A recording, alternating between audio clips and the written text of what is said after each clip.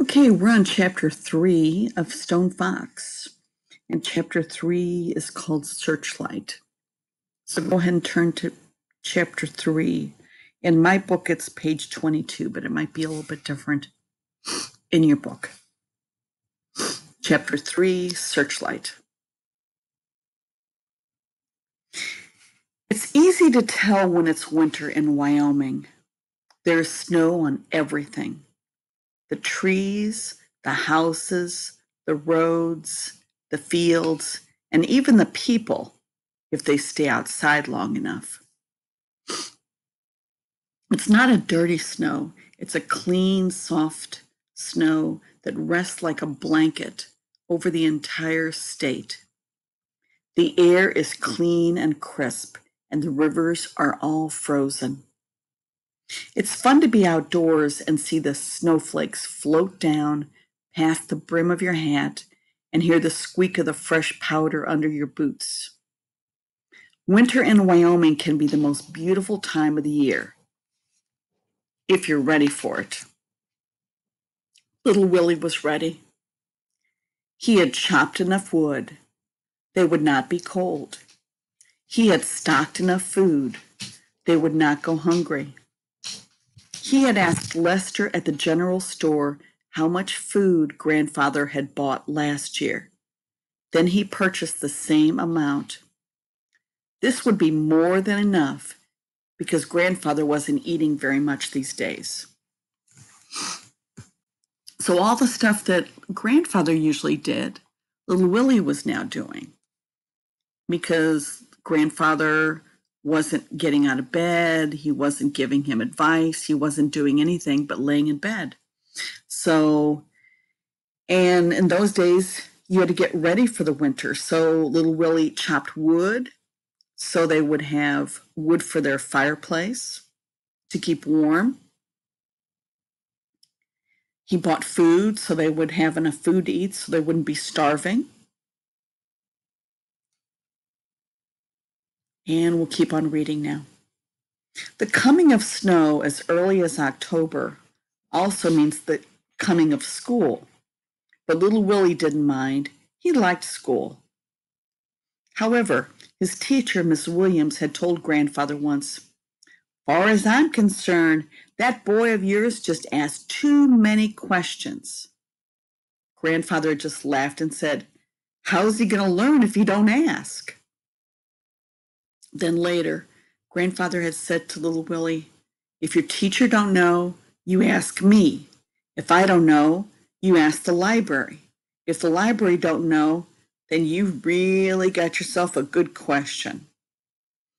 So the teacher said that Willie asked too many questions, but Grandfather was like, "It's good to ask questions, and I'll help you, or if I can't help you, the library will help you." We'll continue on. Grandfather had taught little Willie a lot, but now little Willie was on his own. Each morning he would get up and make a fire. Then he would make oatmeal mush for breakfast. He ate it. Searchlight ate it. Grandfather ate it. He would feed Grandfather a spoonful at a time. See, in those days they didn't have dog food. You just fed dogs whatever people didn't eat, extra food or leftover food. And of course, Grandfather used to make breakfast, but now little Willie has to make breakfast. We'll continue on. After breakfast, little Willie would hitch up Searchlight to the sled. It was an old wooden sled that Grandfather had bought from the Indians. It was so light that little Willie could pick it up with one hand, but it was strong and sturdy. Little Willie rode on the sled standing up, and Searchlight would pull him 5 miles across the snow-covered countryside to the schoolhouse, which was located in the outskirts of town. So when he went to school, Searchlight would pull the sled, and it was 5 miles to school. Searchlight loved the snow. She would wait patiently outside the schoolhouse all day long, and little Willie never missed a chance to run out between classes and play with his friend. So while little Willie was at school, Searchlight waited outside the schoolhouse, and when Willie had a chance to run out between classes and play with Searchlight, he would.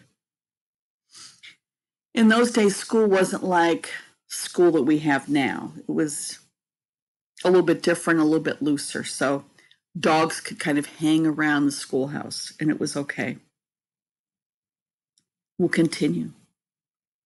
After school, they would go into the town of Jackson and run errands. They would pick up supplies at Lester's General Store, or go to the post office, or go to the bank. Little Willie had $50 in a savings account at the bank. Every month, Grandfather had deposited the money little Willie had earned working on the farm. "Don't thank me," Grandfather would say. "You earned it. You're a good little worker, and I'm proud of you." Grandfather wanted little Willie to go to college and become educated. All little Willie wanted to do was grow potatoes, but he respected his grandfather enough to do whatever he said. If there were no errands to run that day, Searchlight would just pull little Willie up and down Main Street. Little Willie loved to look at all the people, especially the city slickers, as Grandfather called them. Why, they didn't know a potato from a peanut, Grandfather said, and their hands were as pink and soft as a baby's.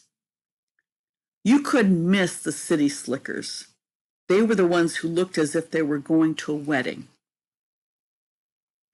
So Grandfather and Willie kind of made fun of the city slickers, the people that didn't work on a farm, always wore fancy clothes, had nice soft hands, never used their hands for real work. We'll continue.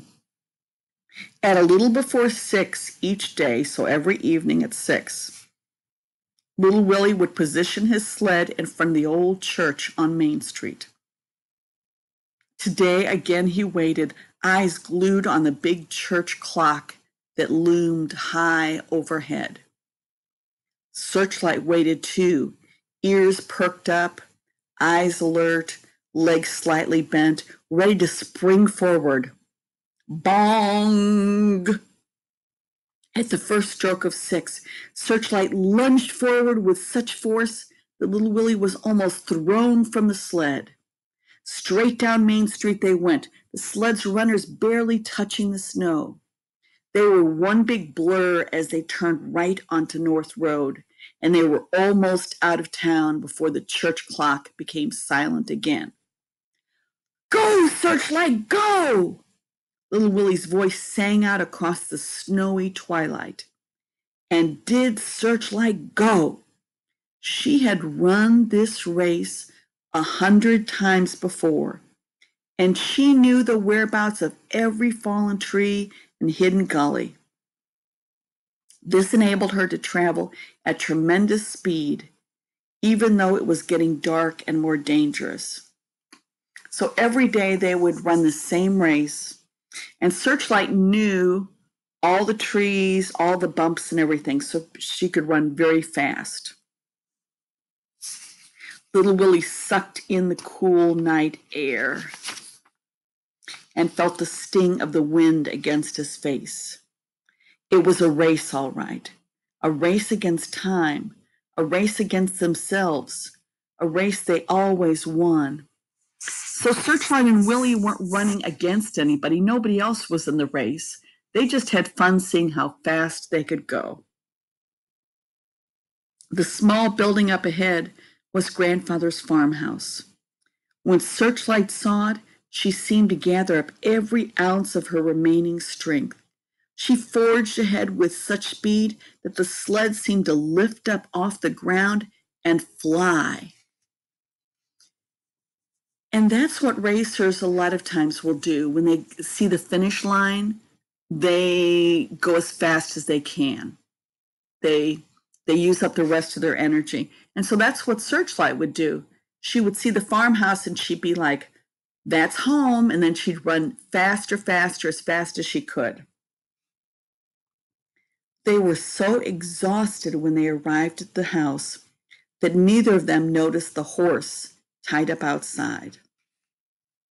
Little Willie unhitched Searchlight, and then both of them tumbled over onto their backs in the snow and stared up at the moon.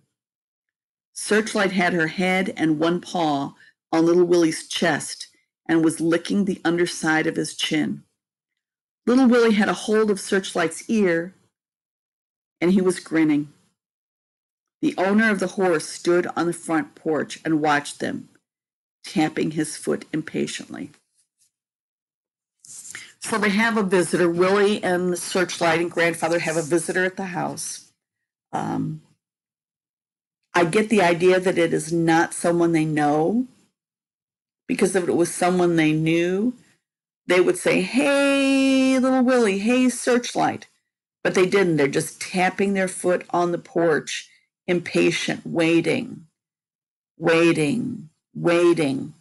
we're going to find out in the next chapter who that person is. And that's the end of chapter 3.